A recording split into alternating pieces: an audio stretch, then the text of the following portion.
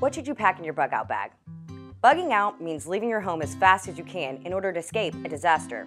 A bug out bag is a bag that contains items you might need in the event of an emergency. It's also called a survival kit.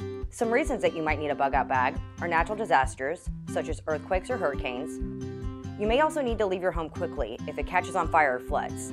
They're also important for more ordinary emergencies, like a car accident or power outages. The average person should have a bug out bag that lasts 3 days to a week on average.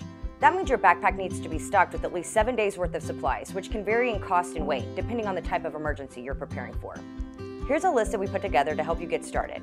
We suggest a tent, tarp, or hammock, a first aid kit, water bottles, purification tablets, camp stove, food and snacks, toilet paper along with personal hygiene products, a map, an actual paper map because your phone may not work in an emergency, flashlight and batteries, extra clothing including underwear and socks. You'll need at least 1 complete change of clothes, but 2 is recommended.